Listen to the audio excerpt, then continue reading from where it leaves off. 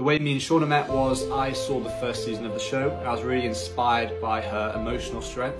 So I sent her some flowers and a card saying, "Go live your best life, wishing you all the happiness you deserve." Of course, I did the show knowing I was going to get some hate, but it's very important to remember that Shauna is an incredible 23-year-old woman who has a disability. So as you're building a connection with her, it's important to acknowledge her disability and look past that and build it with who she is as an individual. You know, she's this incredible, inspiring 23-year-old woman who just happens to be a little bit short. And as soon as you say that she can't have a real-world connection with someone else, you dehumanize her, which is absolutely disgusting.